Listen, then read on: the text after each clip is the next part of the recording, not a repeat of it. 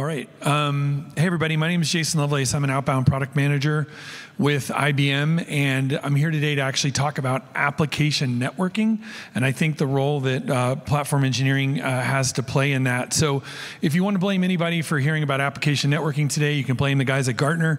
We were meeting with them a few months ago and talking to them about the challenges of hybrid cloud application networking, and they pointed us to some stuff they'd written saying platform engineering is, a leading indicator of companies successfully starting to address the complexities of application networking. You should go talk to them. So I'm here today, blame Gartner.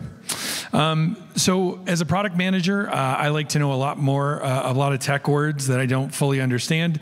So I watch a lot of YouTube videos, and I was watching a YouTube video recently, and a guy kind of made the quote that microservices are a technical solution to a socio-technical problem. And I've linked the video here. He's the DoorDash guy talking about monoliths to microservices. It's actually a reference to a PhD thesis.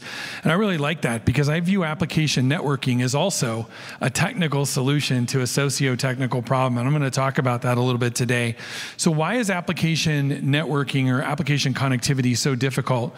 So first, there's a technical challenge, right? Many of you are probably in your companies engaged in some journey from monoliths to microservices. If you're fully cloud native, or if you're just in the data center and you're not leaving, this may not apply to you, but many companies, especially we work with at IBM, are engaged in the technical challenges of local versus network development and their evolving landscape. And really, this is an IP thing. At a technical level, you're trying to get boxes to talk to boxes, whether those are physical or virtual. But it's deeper than that. It's actually also a business challenge. The business KPIs, roadmaps, they don't care about boxes. They care about applications. And as we talk to customers and understanding what are your KPIs, what are the outcomes you're trying to achieve in moving from a legacy state to a modernized state, and they want to talk about time to value. And I know that everybody here deals with the time constraints and expectations where business people are pushing you to achieve things, right? Because at the end of the day, it's about the money.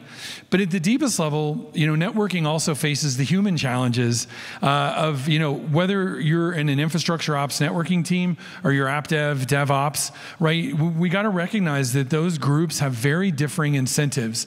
Application and DevOps teams are incented to move quickly, right? To deliver time to value. But the other teams, ops and networking security, are incented to move slowly because the whole goal is ensure compliance, reduce risk, ensure uptime, reduce outages. And so it is these differing incentives that at the end of the day, platform engineering teams are a function that deals with things at all of these levels. You deal with technical, business, and the human challenges of solving these problems. And the best thing we've come up with up to this point is tickets, war rooms, and retros, right? That's how we end up digging out of these holes. So how can we think differently about solving this? So as we were looking at this at IBM, especially thinking with our customers in the hybrid cloud, we first wanted to think about the human problem. How can we build an experience that both drives self-service, but also gives infrastructure ops security teams the ability to implement control and to trust but verify when teams are trying to establish networking? From a business perspective, we have to look that this isn't just a container problem, that application-centric connectivity spans all environments. Many companies are still figuring out how to move from the legacy to the modernized state. And it isn't just one industry. Banking customers face very different challenges in this space than, say, like retail customers, right, in terms of compliance and risk. And then the technical challenges, like you've got to clear a bar, right? We've got to make sure that we have the right technologies that are performant, resilient, that are lightweight and secure. Those are the non-negotiables. So how did we think about this? We wanted to build a product that enables application-centric connectivity across distributed environments. So from the human perspective, we built a control plane that has policies and guardrails that allow network teams to set up what resources application teams can work with and connect. And then once those guardrails and policies are set up in terms of named resources, application teams can set up connectivity in just a matter of minutes. And as their application applications change, they can continue to ensure that things stay connected. No war rooms, blameless retros required.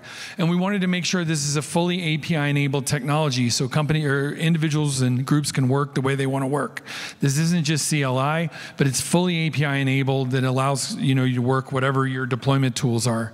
From a business perspective, we've built a technology that doesn't just work in containers.